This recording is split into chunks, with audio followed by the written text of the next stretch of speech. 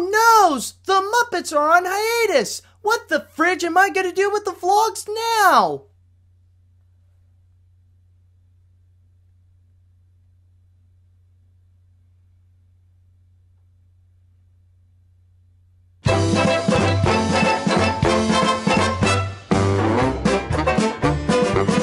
Hey guys, this is Animat, and welcome to the first Muppet vlog of the original Muppet Show.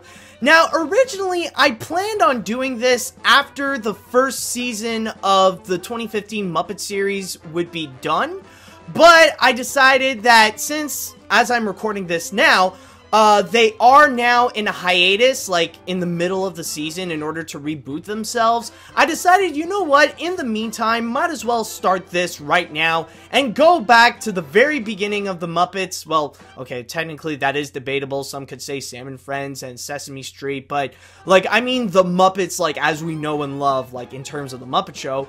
I decided might as well go start with that. However, there is one weird thing that I did discover that is a bit strange, but I figured out what to do.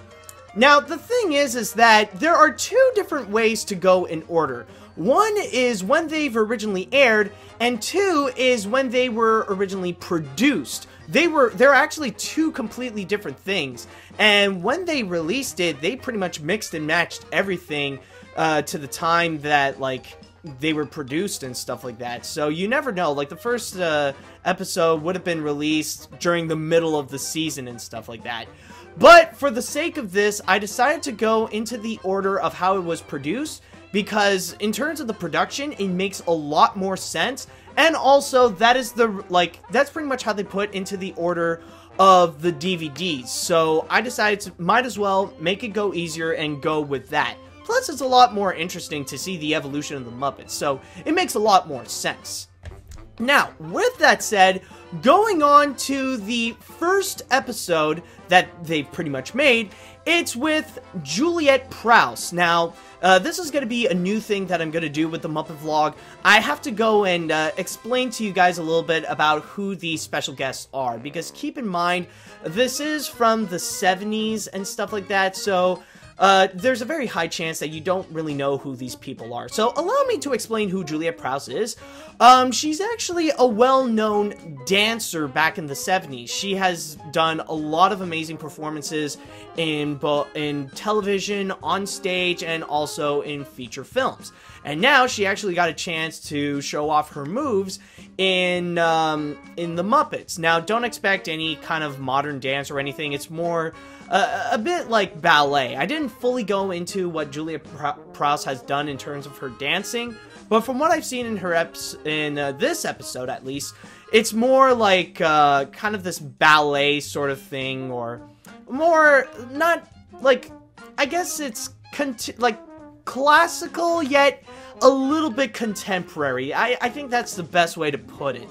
Now, in this episode, we actually get a little bit of a taste of an introduction of who these characters are. So we know that Kermit is the front runner, but we also get a little bit of an introduction with the other Muppets, like Fozzie, Gonzo, Miss Piggy, and Scooter, and also Statler and Waldorf. Like, we pretty much got those moments.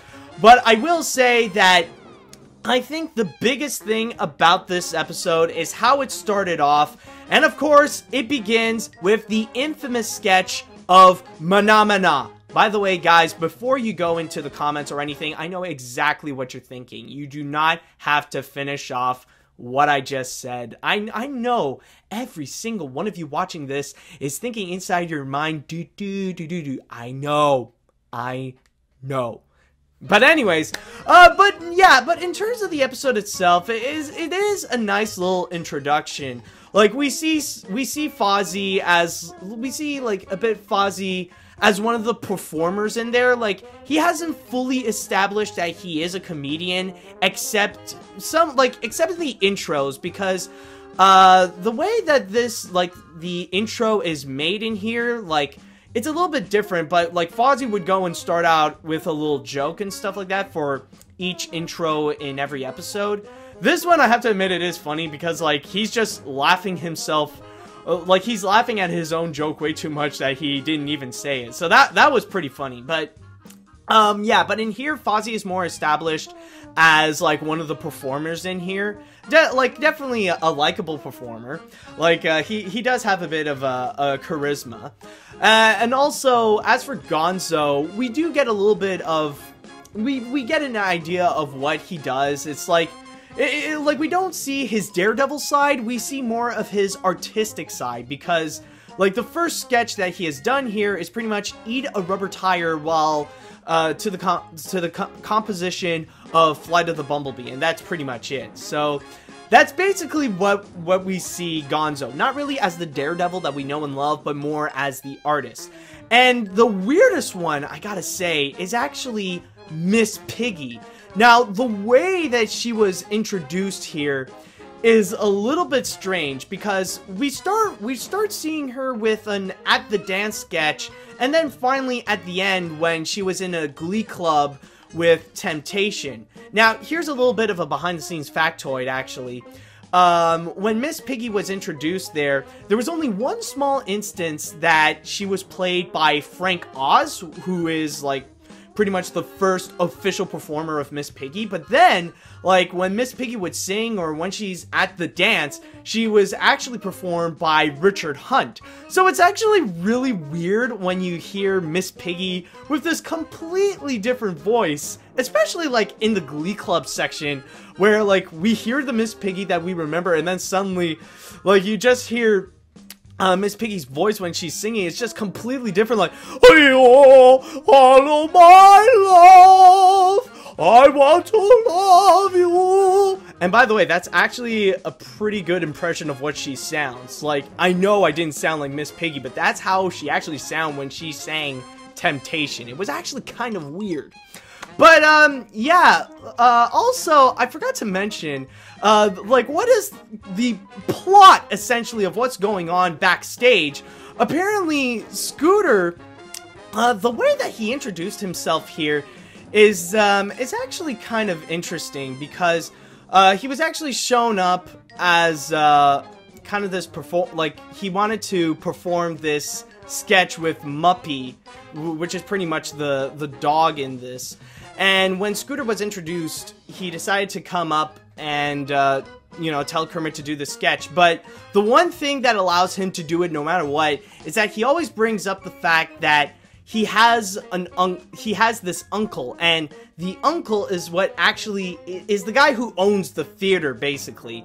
He's pretty much the entire head honcho, and Kermit pretty much fears him all the time. So no matter what, when Scooter brings up his uncle, that, you know, like, Scooter is the uncle of this guy, or that Muppet is his favorite pet, or stuff like that. So, like, he would just go with the flow. It's like, might as well do it in order to survive and stuff like that. So it does bring up some interesting results, and in a way, like, an interesting contrast is that, like, Kermit would fear Scooter's uncle in the same way that in the new Muppet series, Kermit is in fear of Miss Piggy because of, like, her wrath and stuff like that. Like, you never know what both these major heads would do.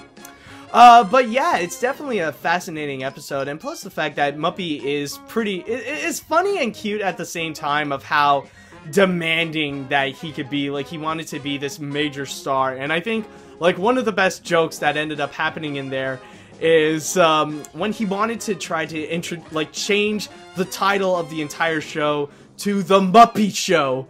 So yeah, definitely, that was definitely a lot of fun. But also, oh yeah, we do get another Muppet that we do get introduced, and that's actually Rolf, since technically he is the first ever Muppet in there, so he actually got some interesting bits. And one of my favorite parts in there, actually, is when he did this song called You and I and George, which I will admit is probably one of the best best romance songs that I've ever heard. Without spoiling anything, it's about how, like, it's called You and I and George. It's pretty much how you and I would manage to be alone for this romantic moment. And George, well, yeah, you know what, screw George.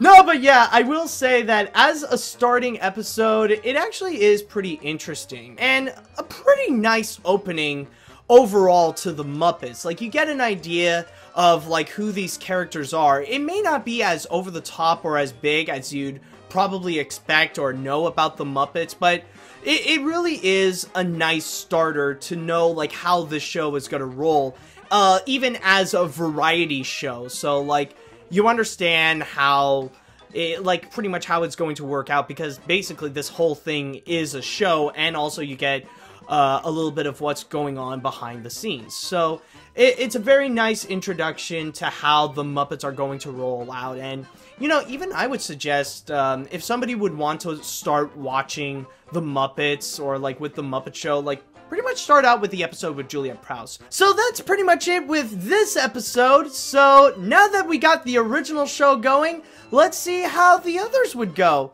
And until next time, see you later, dudes!